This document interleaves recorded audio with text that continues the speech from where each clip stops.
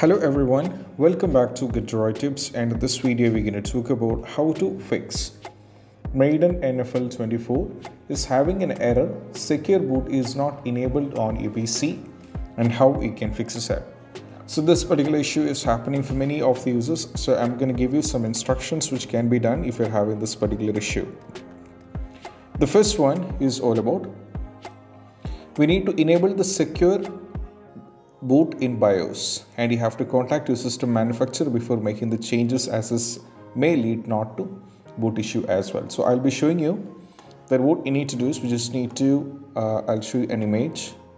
Okay, so as you can see right here, so when you're entering into the BIOS, you need to enable this. So by default the secure boot will be disabled, so you have to enable this one.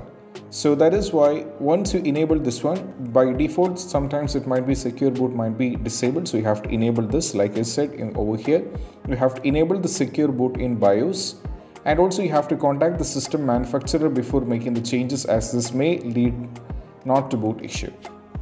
Once you make the changes over here in the enable the secure boot in the BIOS, you have to try with this whether the issue is solved or not. Still you are facing with the issue, the next one is we have to reset the factory keys in BIOS. Has worked for many players. And also look up for the factory reset keys as per the motherboard name and model. It depends on motherboard as well as the motherboard name as well as the model. So if it comes different from one to one, so you have to cross check it, and also again contact your system manufacturer before making changes, as this may lead not to boot issue. So I'll be providing a link in the description from which you will be able to understand the reset factory keys in the BIOS, so you can cross check it. So it is different from each motherboard name as well as the model, so you can try this out as well. For some computer models, go to the system BIOS and find the CSM and disable it and save changes and exit it.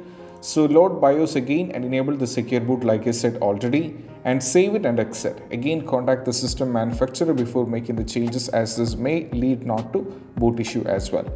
So you have to do the same over here. I'll be providing both these instructions in the description, so you have to try all these things, and once done with this one, most probably when you are done with this one, once you set the secure boot into enabled, you can go back and do a complete restart and go back to the game and try launching it, and that will be working fine. And it worked for many users. I found this from the Reddit, so you can try this out. So I hope this video is helpful, and if you find this video helpful, don't forget to subscribe and click on the bell icon for more notification. See you soon in the next video. Peace out. Bye bye.